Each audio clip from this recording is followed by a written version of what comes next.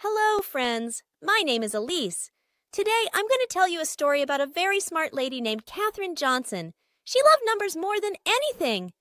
When Katherine was a little girl just like you, she loved to count everything. Stars, leaves, even the steps she took. She believed numbers were the secret language of the universe.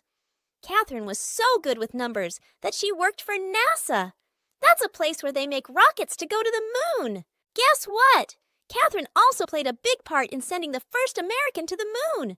Her smart math helped the spaceship land on the moon and then return back to Earth. How cool is that? And guess what else? NASA loved Katherine so much that they named a building after her. The Katherine G. Johnson Computational Research Facility is a place where scientists work on space puzzles, just like Katherine did. Katherine was not just smart, she was a superstar. She earned lots of awards because she helped astronauts travel in space. One of her shiny awards is called the Presidential Medal of Freedom. It's a very, very special honor given by the President of the United States at the time, President Barack Obama. Katherine got this because she was so good at math and helped astronauts go to the moon and back.